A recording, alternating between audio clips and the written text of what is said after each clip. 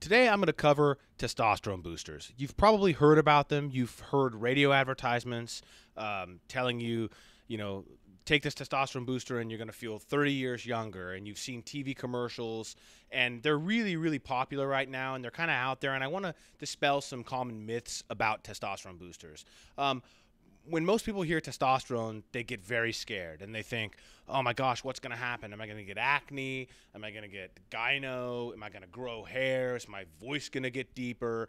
And the reality is that natural testosterone boosters just allow your body to produce more testosterone itself. It's not a synthetic hormone. It's not a steroid. So there are some testosterone boosters that are very effective, and there are some testosterone boosters that are terrible. So and some work better for others, so it really depends on what you like. At the shop, I have a wide selection of testosterone boosters. My best-selling product in the entire store is 2TX, and it's a natural testosterone booster. And I have people from 20 years old that just want to get a little bit more lean muscle mass, a little bit of fat loss, and then I have like 60-year-olds that have no energy and have gained a ton of fat. And the reality is, in the body after 25 or 30, and in some cases it's actually younger, but typically 25 to 30, your testosterone levels start to decline.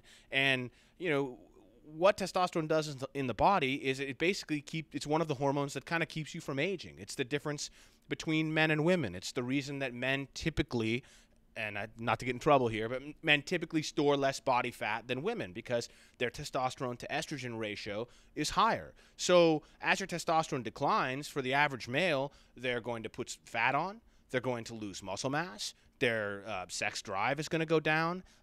Really everything to do with sex is going to decrease for men. You're going to be lethargic, not have as much energy, maybe not be able to focus. There are a lot of negative things that occur as your testosterone declines with age, which is a completely natural process. However, if you find a natural test booster that works for you, it can kind of help to mitigate some of those side effects. So when you're looking for testosterone boosters, don't be afraid, but make sure that you're going to someone that is honest and that will actually tell you, hey, this is a natural testosterone booster versus a pro hormone. Because there are, companies and people that sell pro hormones, call them testosterone boosters, and that's not a testosterone booster. That's a synthetic.